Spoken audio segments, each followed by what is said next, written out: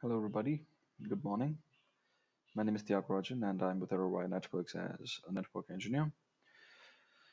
Today, we'll discuss about adding an SMTP server on ClearPass. So, to add an SMTP server, navigate to Administration, External Servers, Messaging Setup.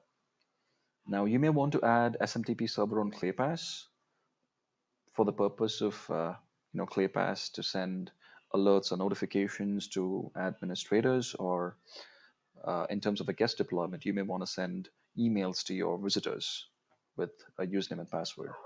So in either case, you have to integrate your SMTP server here with ClearPass. And the fields you've got to fill in, you can enter the server name here, which would be the IP address or host name of your SMTP server, the username and password if your SMTP server requires authentication, and a default from address. So this from address, what we enter here would be what ClearPass uses when it sends emails to your administrators or your guest users. The connection security, 25 is the default SMTP port, but depending on SMTP server, you may have to use SSL or star TLS.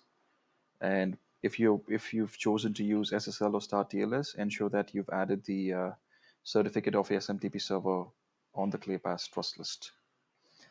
Once the configuration is complete, you can send a test email and confirm if it's working. So click on the send test email button and you can send a test email for testing. Thank you.